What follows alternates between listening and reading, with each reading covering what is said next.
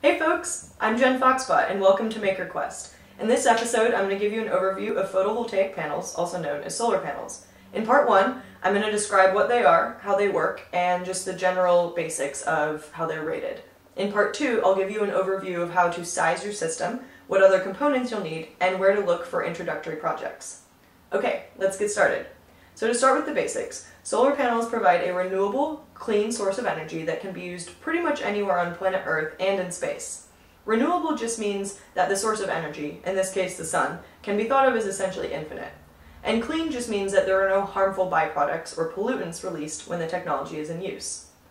Solar panels can also help mitigate the effects of natural or man-made disasters by providing a backup source of power.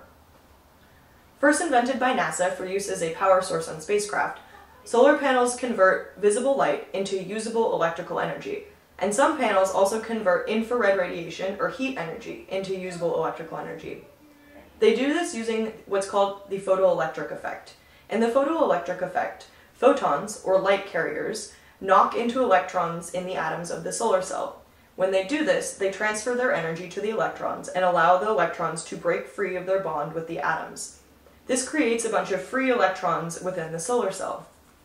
By using special materials called semiconductors and arranging them in very specific ways, it sets up an internal electric field within the solar cell, and so this causes the electrons to flow towards one side of the solar cell, setting up an internal current within the cell anytime that it's in the sun.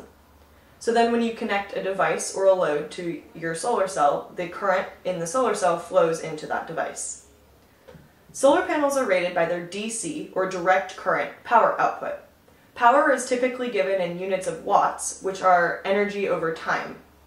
So basically, when you have a power rating of your solar panel, that tells you how much energy you can provide to your system over time. So the panel that I have here, this one, is a 10-watt solar panel, which means that in full sun, the panel has a maximum power output of 10 watts. You'll also want to pay attention to the open circuit voltage of your solar panel, which is basically just the maximum amount of voltage that your panel can output when there's no device or load connected. The maximum amount of current that your panel can output is called the short circuit current, and that's usually listed on the back of your panel, or it's given by the manufacturer in the technical specifications. You can also calculate this by using the power equation, power equals current times voltage. Since the sun doesn't always shine, the best way to use solar panels is in conjunction with a set of batteries, like this one. So then the panel charges the batteries, and your batteries power your system whenever you need it. Okay, I'll leave part 1 there for now.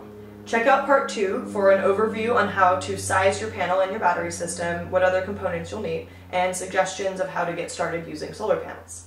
Please let me know if you have any questions, and thank you for watching.